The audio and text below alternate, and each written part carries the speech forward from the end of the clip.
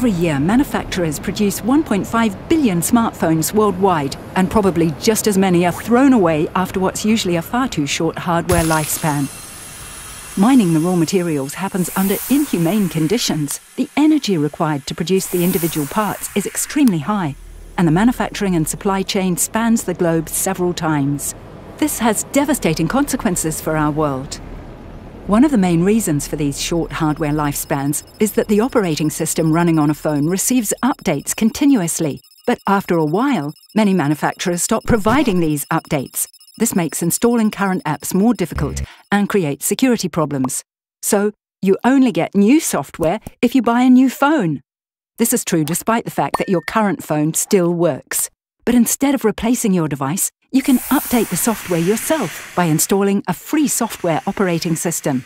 This brings your valuable hardware, which can often last for many years, up to date in terms of security. Then you can install the latest apps again and uninstall all the ones you don't want. If only 1 in 3 of us would use their device just 1 year longer, we could save the resources of producing hundreds of millions of smartphones annually.